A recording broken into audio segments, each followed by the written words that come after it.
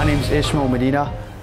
I'm from Tri-Cities, Washington, and I was invited to Hungry Generation by Martin about 9 months ago.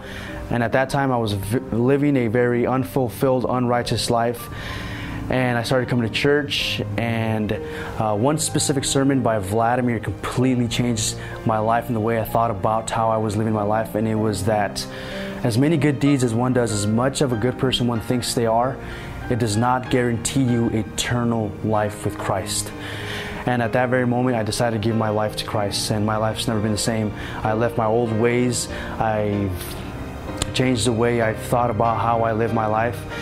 I was baptized once as a child. I was completely unaware of it. Now I have made a conscious decision through learning the ways and the teachings of Christ to finally baptize. Today I publicly declare in the name of Jesus Christ to be a follower of His Word and continue to seek His wisdom and fulfillment of the Holy Spirit. I hope to soon start a home group, and God bless. Come on, put your hands together for Jesus Christ.